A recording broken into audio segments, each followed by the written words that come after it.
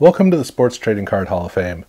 Today I want to talk about unquestionably the most famous person in the history of sports cards, and that's Dr. James Beckett.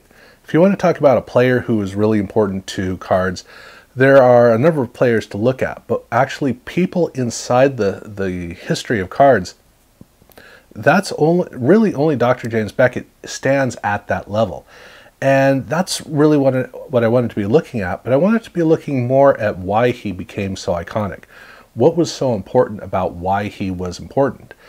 And so to look at that, I got to talk really about what life was like for the card collectors of the most important period of time in the history of sports cards, that being the mid-80s into the mid-90s.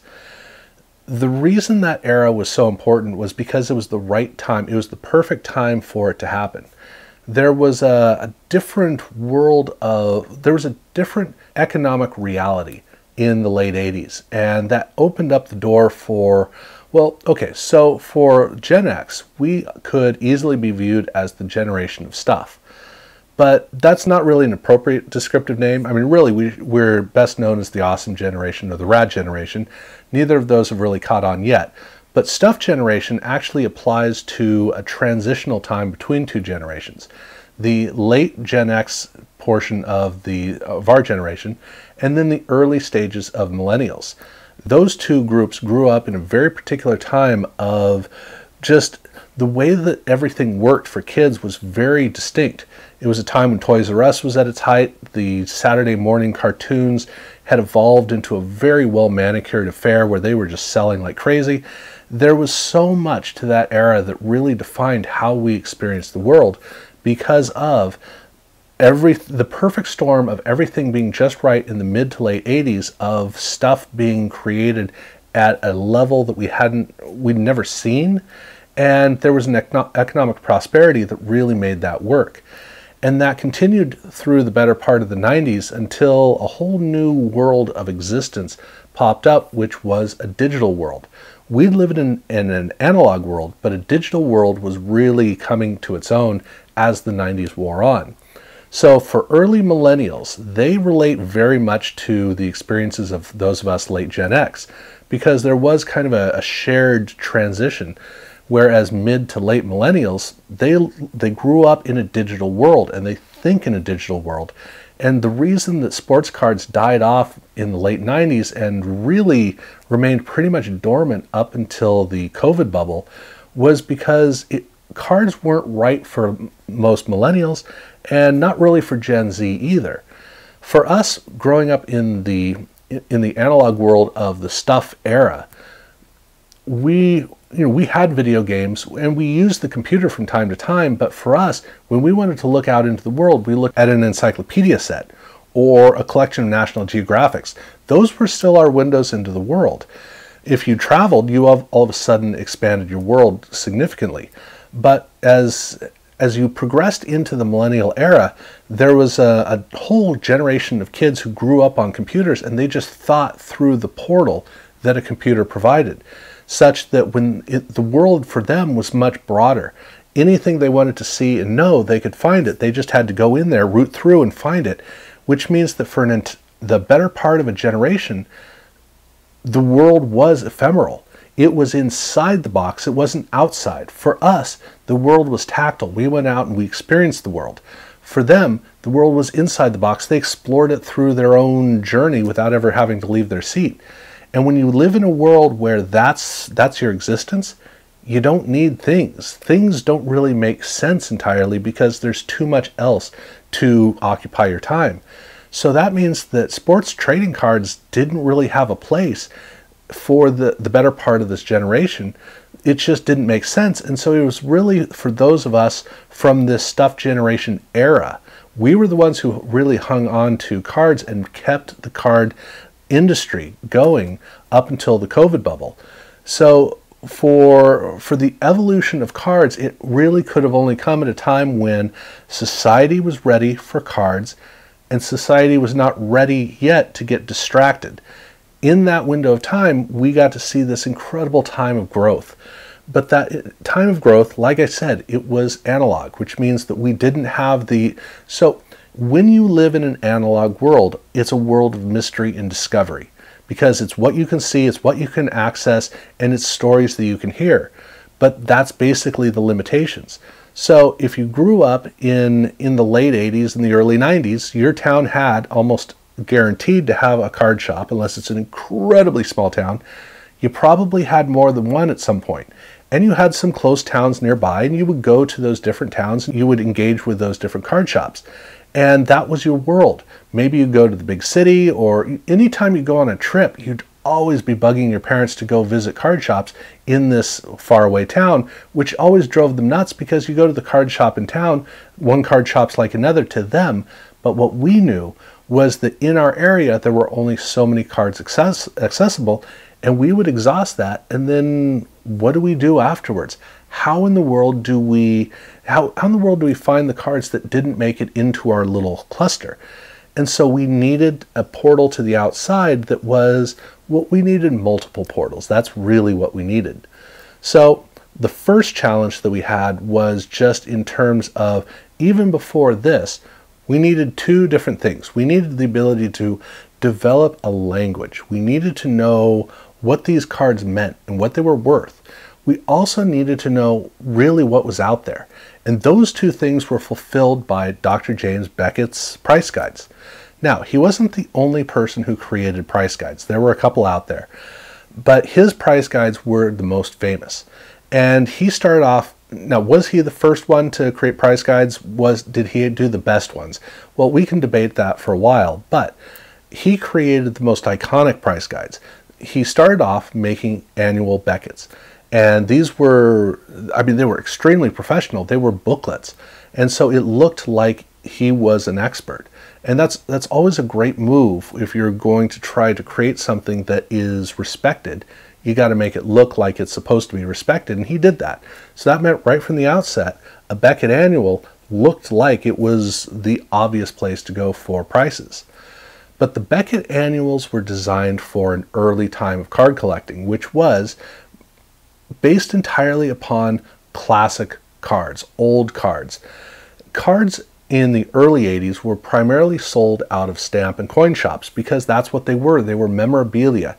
They were antiques. And so you went to these kinds of shops to get these antiques. And so what he did was he created an annual price guide that gave you the price for all of these cards. But it was an annual price guide because you didn't need any more up-to-date news about the prices of these cards. The player's been retired for probably decades. So what's going to suddenly change his card value? So as long as you got a year-to-year idea of the general trend of the card value, that's really all that you needed.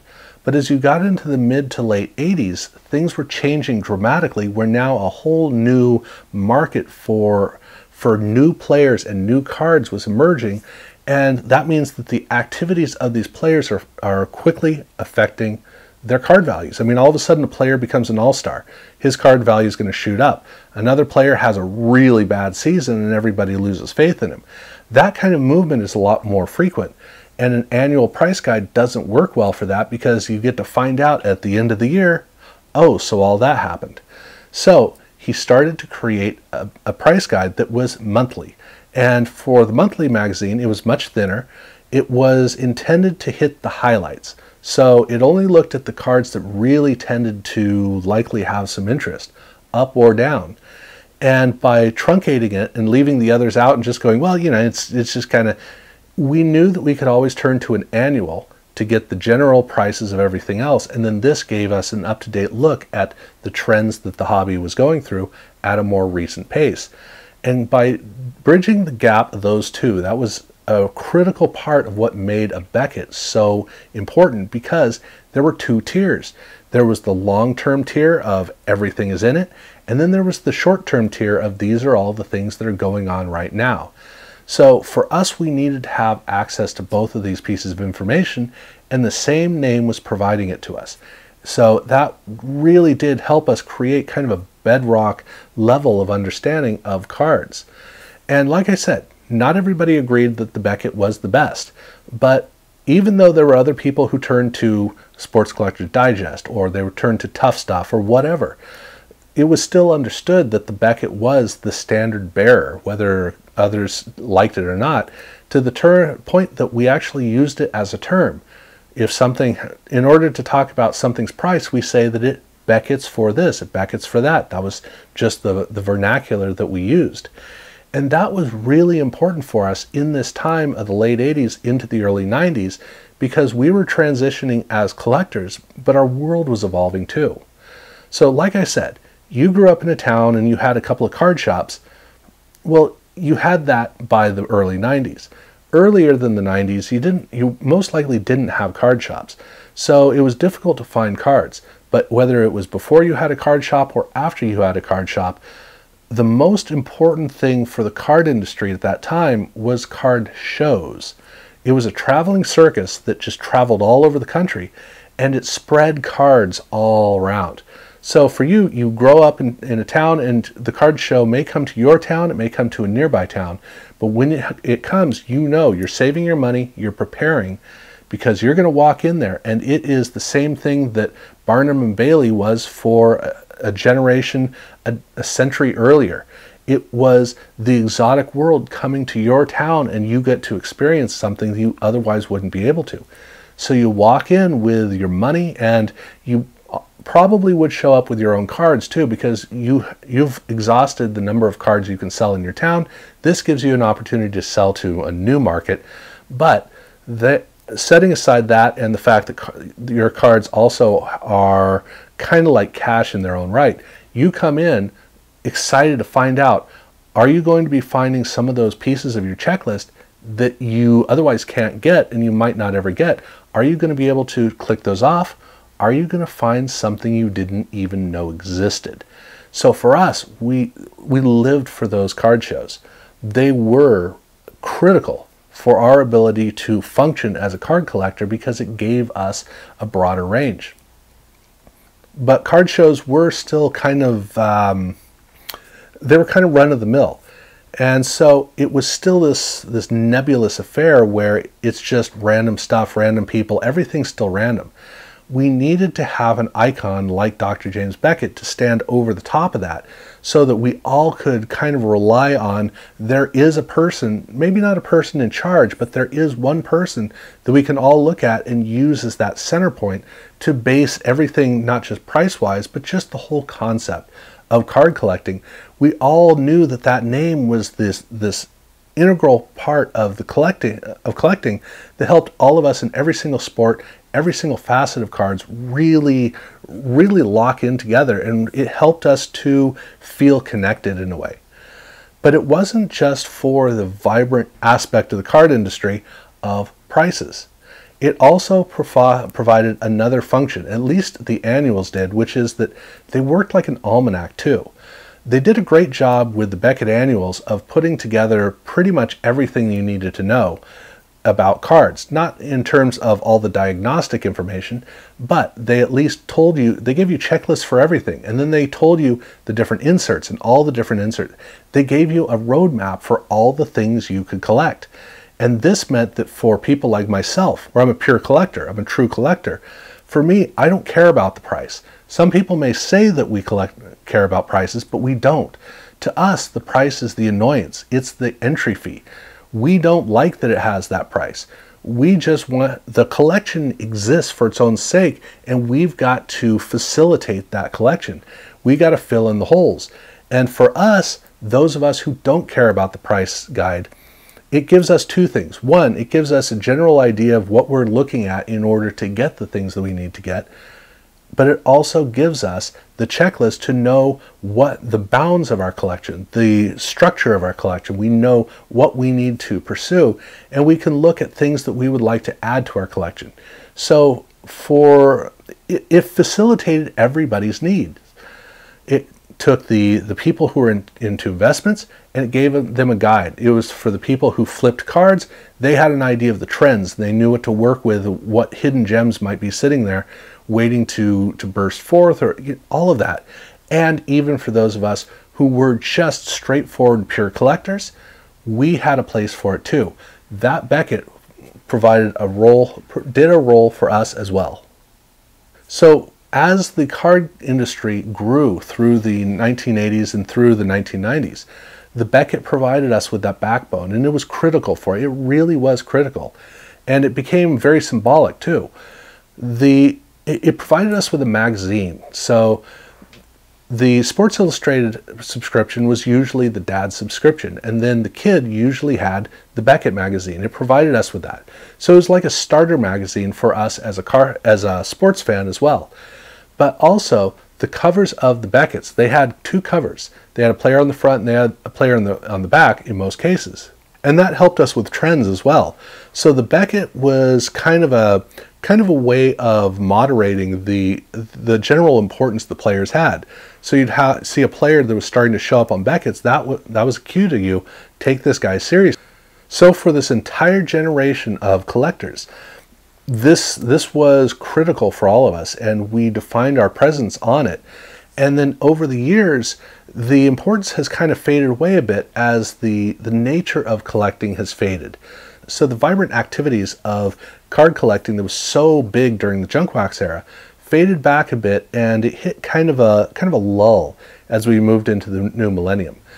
The Beckett itself didn't mean quite as much because we moved into a digital world where not only were the interests of people different, but also the way that we experience the way that we look things up. Magazines were no longer as significant as they had been just a decade earlier. And so the Beckett was starting to fade into a place where they had to make a major transition. And fortunately for them, they had done a good job of getting into the card grading space. So that helped to create a foundation for their forward movement. But they also had to evolve it into a digital medium, which they've done a pretty good job with it. So they've been able to maintain the Beckett name as a prominent part of the hobby. But Dr. James Beckett, well, actually, he separated away from the company, and he stands alone he stands as his own existence in the hobby, as just kind of a voice at this point, which is really kind of cool that he's made this evolution. Unfortunately, he doesn't have the same presence that he once did, but that's because he was critical for a certain period of time where we needed exactly what he provided, and that was so vital for us. So that's the story that I want to talk about with Beckett here in this story. I want to talk about why the Beckett and why his presence, why his image was so important during this time. I will probably talk in the future more about both him and the magazines, but in this case, I think I've covered pretty much everything I wanted to cover. So if you're curious about the different kinds of stories that I'm talking about here in this channel, definitely check them out. Subscribe if you haven't done so already, and yeah, thanks for watching.